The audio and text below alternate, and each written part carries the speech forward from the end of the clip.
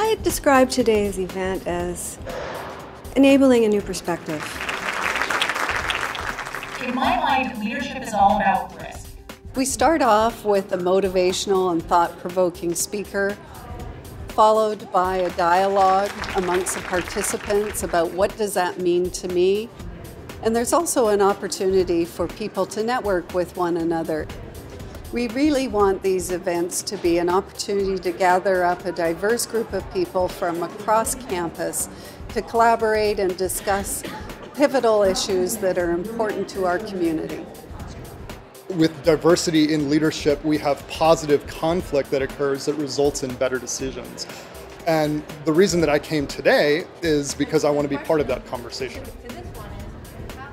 I think it's great that UBC IT put this event together to bring the community together to look at a broad topic.